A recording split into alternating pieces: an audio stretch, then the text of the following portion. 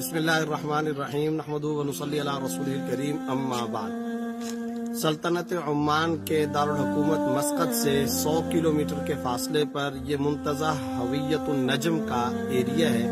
اور یہ دراصل سنک ہولز جو دنیا کے اندر 6 ہیں ان میں سے ایک ہے۔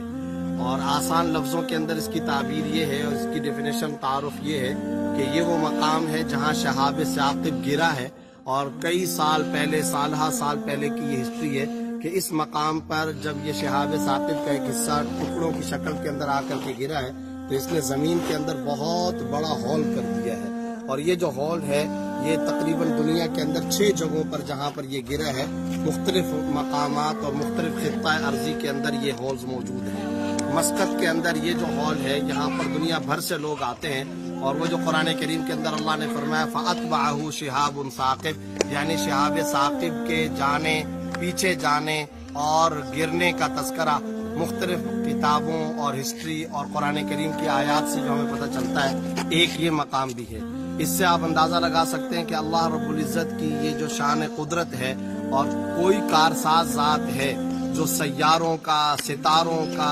خلاؤں کا، فضاؤں کا، زمین کا، دریا کا،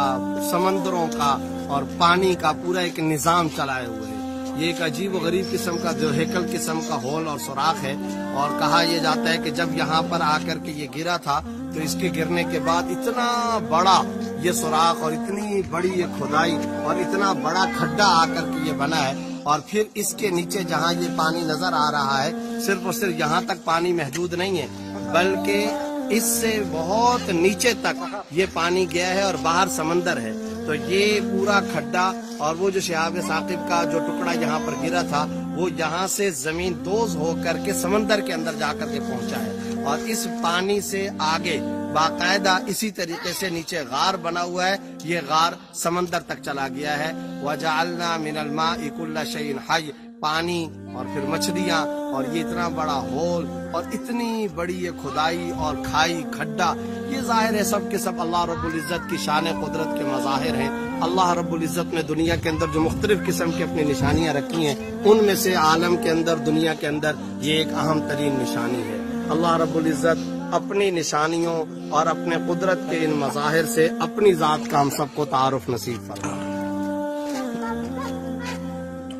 دنیا کے لوگ یہاں آتے ہیں، ابھی تک ملینز لوگ یہاں پہ آگے جا چکے ہیں، تو آپ کو کیسا محسوس ہو رہا ہے؟ بہت اچھا محسوس ہو رہا ہے۔ اللہ تعالیٰ کی قدرت کا خوبصورت اور شاندار مظہر ہے۔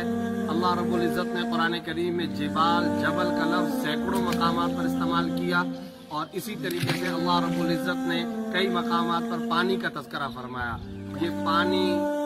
اور پھر خاص طور پر سنک ہول اور پہاڑوں کے درمیان میں کھدائی والا اور شہاب ثاقب کے اٹیک والا یہ پوائنٹ اور مقام ہے۔ اللہ رب العزت کی بڑی شاندار قسم کی قدرت یہاں پر نظر آتی ہے، اور جیسا کہ دنیا کے اندر 6 مقامات ہیں جن 6 مقامات کے بارے میں کہا گیا ہے کہ یہاں اللہ رب العزت کی طرف سے آسمانی ستارے کا، شہاب ثاقب کا کوئی نہ کوئی ٹکڑا گرا ہے۔ ان میں سے مسقط سے 100 کلومیٹر کے فاصلے پر سلطنت عمان کا یہ بھی ایک اہم ترین پوائنٹ ہے۔ میں یہ سمجھتا ہوں کہ اللہ تعالیٰ کی قدرت کا ایک شاندار مظہر ہے، لوگوں کو آنا چاہیے، دیکھنا چاہیے۔ قرآن کریم میں اللہ نے فرمایا سیروا فی الارض، زمین کے اندر چلو اور جا کر کے اللہ کی قدرت کو دیکھو، اللہ رب العزت کی شان اور اللہ رب العزت کی قدرت کے مختلف مظاہرے دیکھو۔ تو یہ اللہ رب العزت کی قدرت کے مظاہرے ہیں۔ کوئی تو ہے جس نے پہاڑوں کو قیل بنا کر زمین کے چاروں اطراف کے اندر گاڑ دیا ہے۔ یہ جو سورۃ النبا کے اندر اللہ رب العزت فرماتے ہیں کہ جبال کو فرمایا اوتادا، یہ کیل ہے، اور پھر ان کے اندر یہ کھدائی۔ اچھا وہ طاقتور کیسی چیز ہوگی جو شہاب ثاقب کی شکل میں، جس نے پہاڑ کے اندر اتنا بڑا ہول کر دیا اور پہاڑ کو تراش دیا، پہاڑ کی چٹانوں کو کاٹ کر کے رکھ دیا ہے، یہ آپ اندازہ لگائیں۔ میں اس مقام پر ایک اور بات بھی کہنا چاہتا ہوں، وہ یہ ہے ایک آسمانی اللہ کی بنائی ہوئی مخلوق جس نے آ کر پہاڑ میں اتنی بڑی کھدائی کر دی، تو وہ جو قیامت کے بارے میں آتا ہے اللہ رب العزت فرماتے ہیں کہ یہ پہاڑ دھنی ہوئی روئی کی طرح ہو جائیں گے، اور یہ باقاعدہ کپاس کے ذرات اور روئی کے انگریڈینٹس کی طرح ہوا میں اڑتے ہوئے نظر آئیں گے۔ وہ مظاہرے آج اللہ رب العزت نے دکھا دیے۔ ایک ستارہ گرا ہے، اس ایک ستارے سے اتنا بڑا ہول اور پہاڑوں کی چٹانوں کو تراش لیا، ان تمام مخلوقات سے ہمیں اللہ رب العزت اور خالق کی طرف متوجہ ہونا چاہیے. وہ اللہ کتنی طاقت رکھتا ہوگا اور اللہ رب العزت کے پاس کیا پاور ہوگی، اور اللہ رب العزت کے پاس فیصلہ ڈیسیژن اشیاء بنانے بگاڑنے کی کتنی غیر معمولی طاقت اور قوت ہوگی. تو مخلوق سے